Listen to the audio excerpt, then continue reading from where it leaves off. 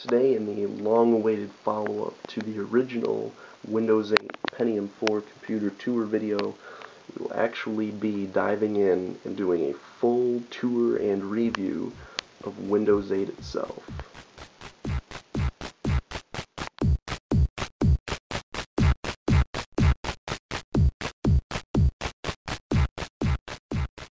Hello and welcome back to the all-new Channel 2012. This might be a little longer review, so I'm going to dive right in and get started right away here. We're going to be doing a full review today of Windows 8. This will be from the perspective of a pretty average Windows user. I've had this up and running now for probably a few months since the release of the first video I did on it a little while ago. So let's go ahead and start it up. We're going to do a live review here. After it starts up, I'm going to go ahead and switch over to the Camtasia Studio so that we can do a screen recorded version of this. So hopefully only a couple minutes of this in total will actually be recorded through the lens of the camera.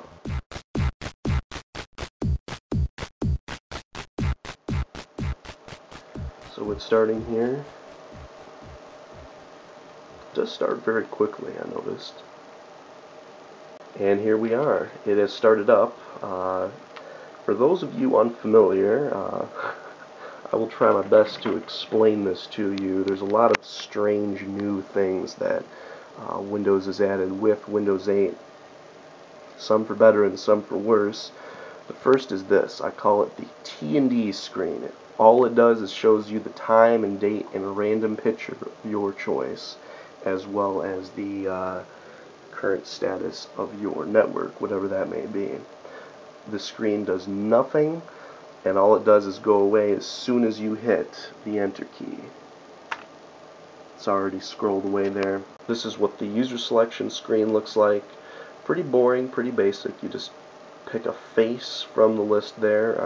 I've got both my account and the guest account enabled so you can see what this looks like. But I'm going to go ahead and log in as myself, and then I'm going to switch over to Camtasia Studio and we'll do an in-depth review of Windows 8.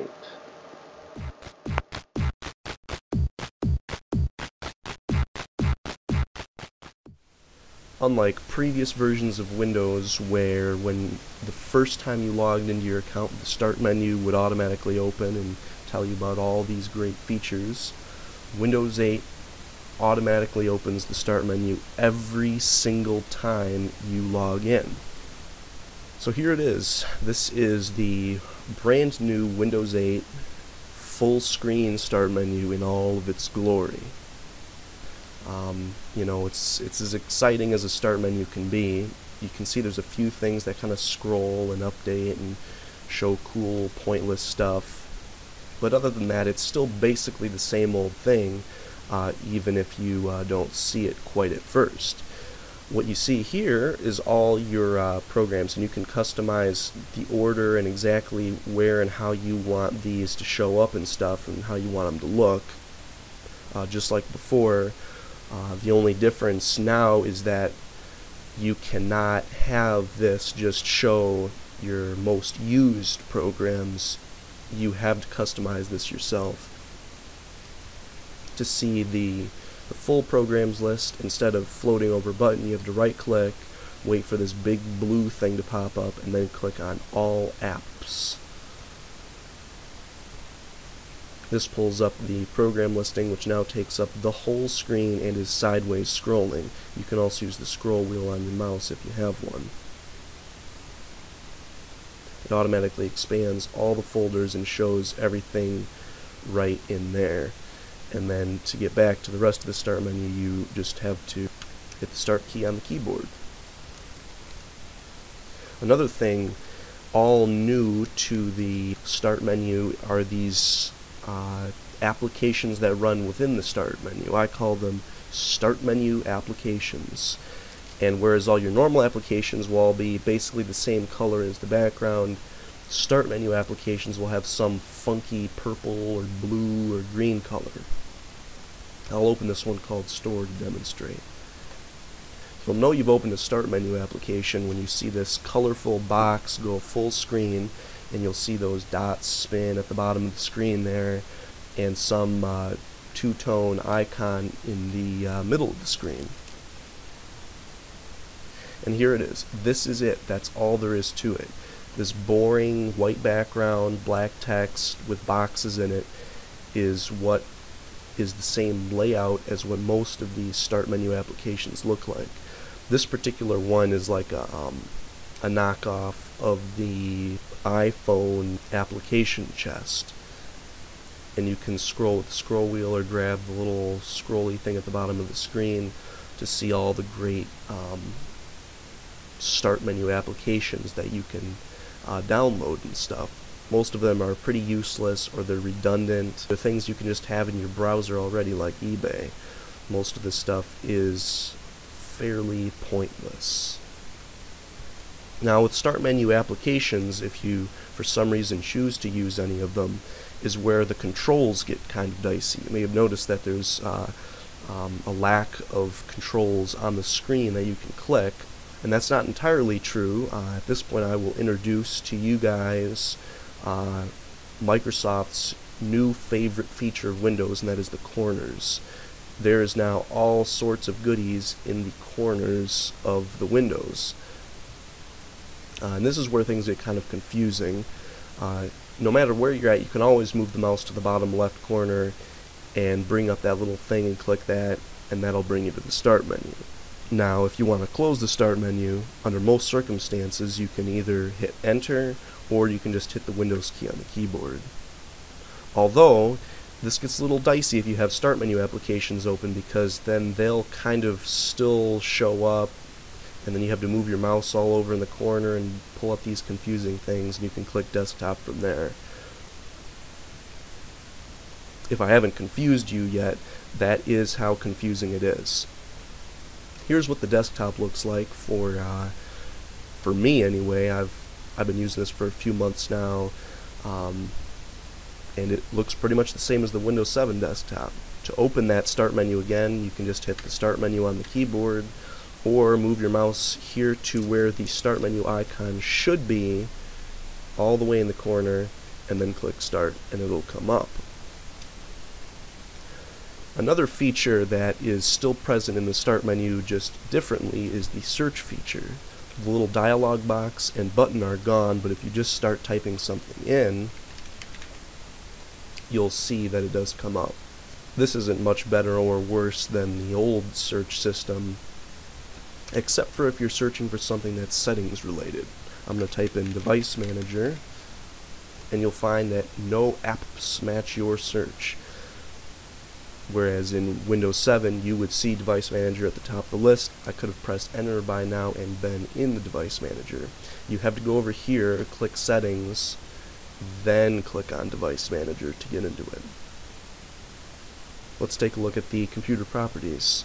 That's one more strange thing worth noting about the Windows 8 Start Menu, is that for some reason anytime you right click, the menu is not a menu that appears beside your pointer, but a strange big blue thing that comes up on the bottom of the screen with basically the same options, but sometimes in a different order.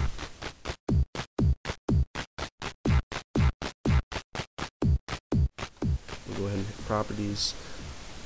That'll take us back out to the desktop and let us see the system properties. This is what it looks like for Windows 8, just this boring white box.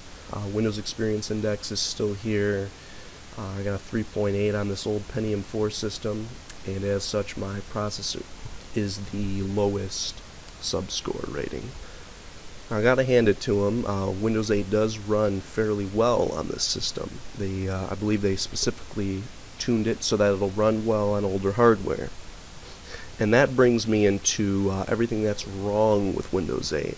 They did a lot of things right. They sped it up. They have included an antivirus software. Windows Defender is now basically just what Microsoft Security Essentials used to be. It even looks the same. But looking at this window, you can start to see what makes Windows 8 not up to par with what Windows used to be. And that is, in a nutshell, how it looks graphically. You may have noticed that the window edges aren't transparent, and that is by default, and it is not possible to re-enable that feature, unfortunately.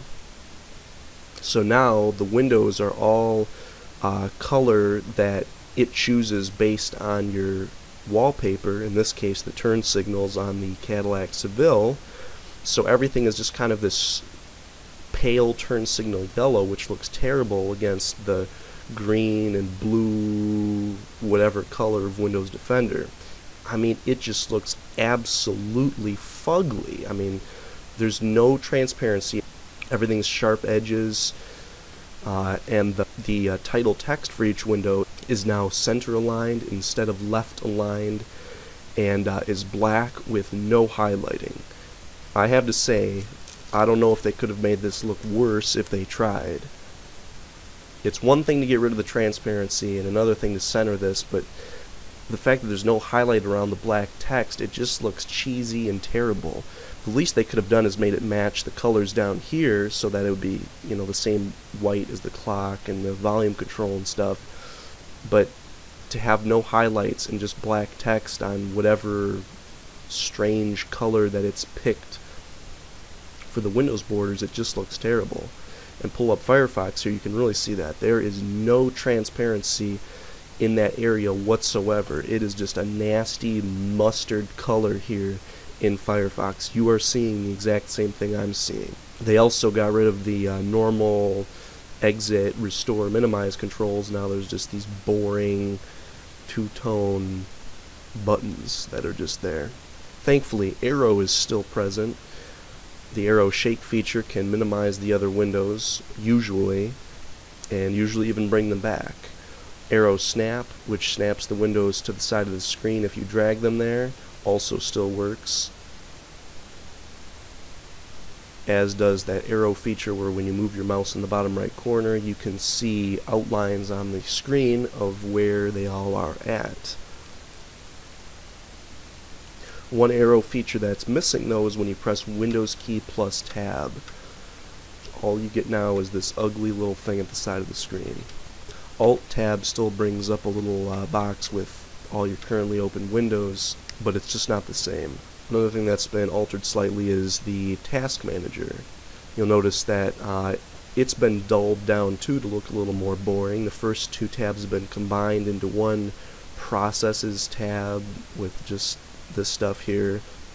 The only other thing about that that is different is the tray icon is now blue instead of green.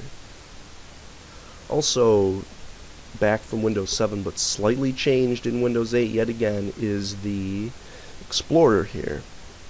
As you can see, it looks about the same, although they have managed to slap the ribbons interface on here.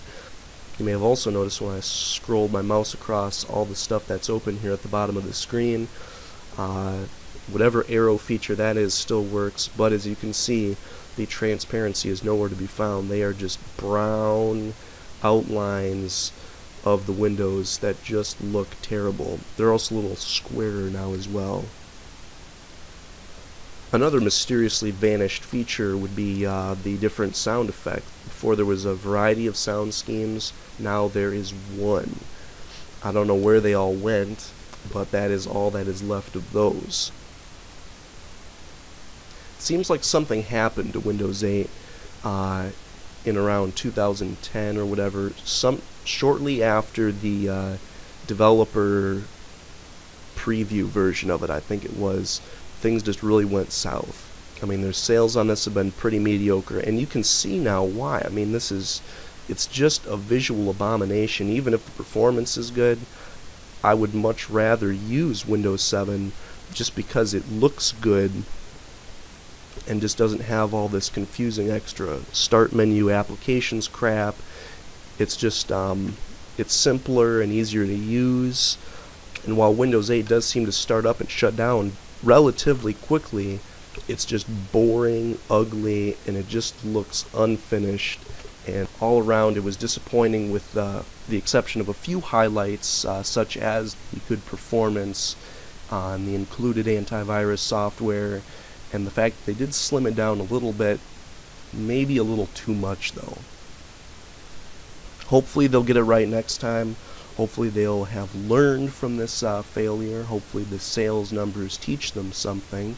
And hopefully the next version of Windows won't be another Vista.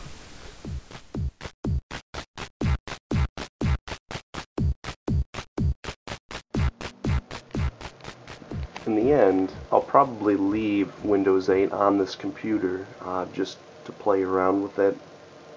Although, honestly, I wouldn't ever actually use it on a serious work computer that I wanted to get things done on. It's just boring, ugly, and it just looks unfinished. So now that we've used it, we are going to attempt to shut it down. And this is one of the more ridiculous things that they changed in it. This took me the first time about 5 minutes to figure out how to shut this down. The first way is you can just click on the desktop, hit Alt F4 on the keyboard, and bring up the Shutdown Windows box, and that has worked in every version of Windows as long as I can remember. But the only other way I could find, and there is no way to do it through the Start menu, is that you have to move the mouse in the corner, bring up one of these silly little menus, hit Settings, and then hit Power. And then you can shut it down from there. But I mean, seriously, there was no point. How many keystrokes did that just take me, where it would have never taken more than 2 keystrokes in Windows 7. Now, to its credit, it shuts down pretty quickly.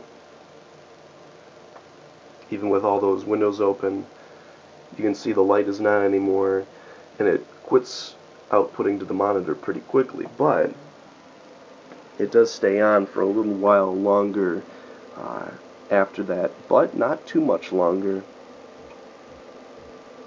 As you'll see here in a minute, the power lights shut off, and in a second here, the hard drive light will shut off, and the computer will shut down, which it has just done. Anyway, I hope you all enjoyed the review, and I look forward to uploading some more content here over the summer. I want to thank you all for watching. Have a great week.